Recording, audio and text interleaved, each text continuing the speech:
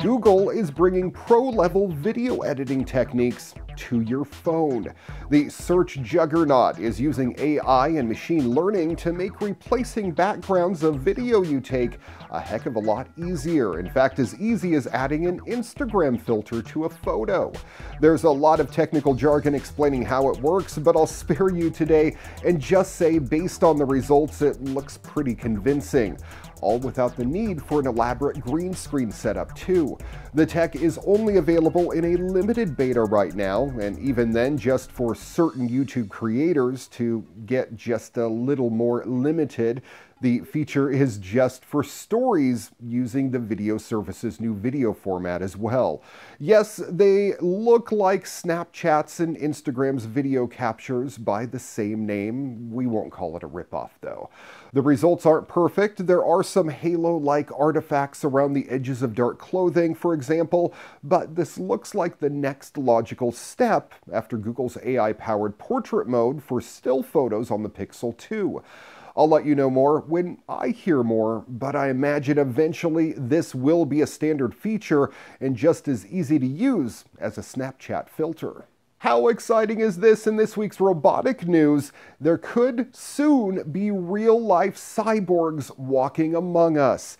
A Japanese robotics firm recently received approval from the FDA to bring its futuristic HAL robot suit to the US. Cyberdyne has been developing the hybrid assisted limb, or HAL, for nearly a decade now, but only now has the firm been able to bring the technology stateside.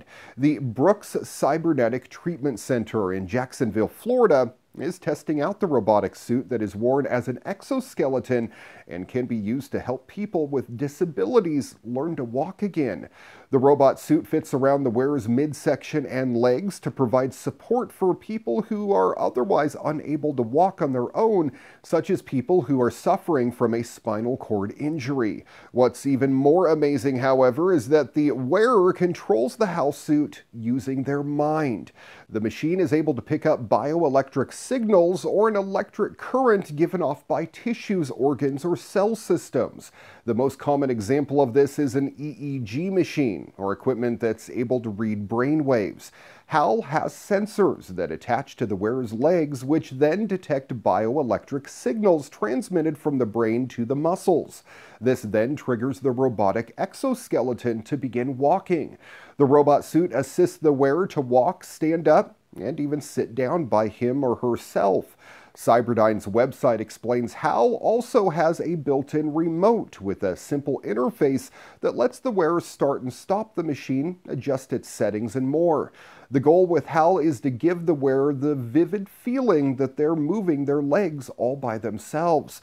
Injured, you may only be able to give 1 or 2%, and then the robot gives the remainder to complete the motion.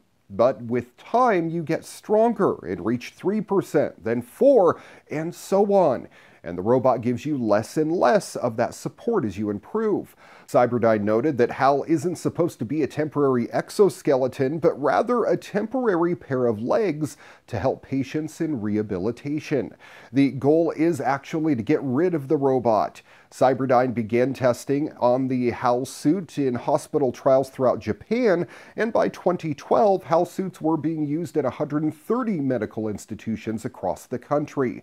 Cyberdyne says the HAL suit is the world's first robotic medical device.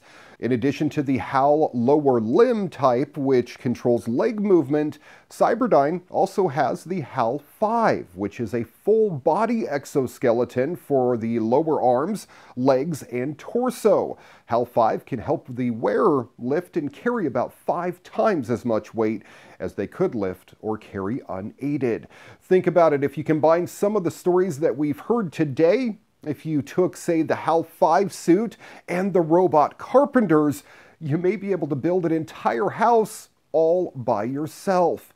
For more information, you can visit cyberdyne.jp. And finally, happening in this week's What The, a driver made a quick getaway when speed cameras spotted him going 235 kilometers an hour. That's 146 miles per hour, by the way, in a Dodge Challenger on an expressway in Tokyo. But the law finally chased him down more than 2 years later. 41-year-old Yoshimune Shira was arrested on March 1st after allegedly driving at the breakneck speed, which is 135 over the legal limit. That was in his American muscle car on the Chuo Expressway in Tokyo's Kunitachi. That was around 4:15 a.m. on July 29, 2016, according to a police report. The Metropolitan Police Department arrested Shira at his place of business on suspicion of violating the road traffic law. The suspect is denying the charges, saying that it's not clear whether he was the culprit in the driver's seat. Shira's Dodge Challenger was identified in images captured by the Orbis automated speeding monitoring system. The vehicle was driven without front number plates, an additional offense that the police plan to refer to prosecutors. Now, according to the police, more than 5 cases of overspeeding apparently involving the same Dodge Challenger have been identified on public roads in Tokyo and the Metropolitan Expressway since 2015. The Orbis also captured the driver waving his middle finger at the camera. Police are investigating those cases with Shira as the suspect.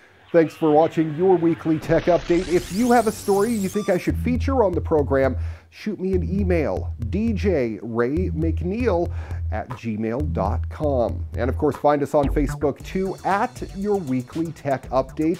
And you can check out our podcast on iTunes Podcast. Till next time, I'm Ray McNeil.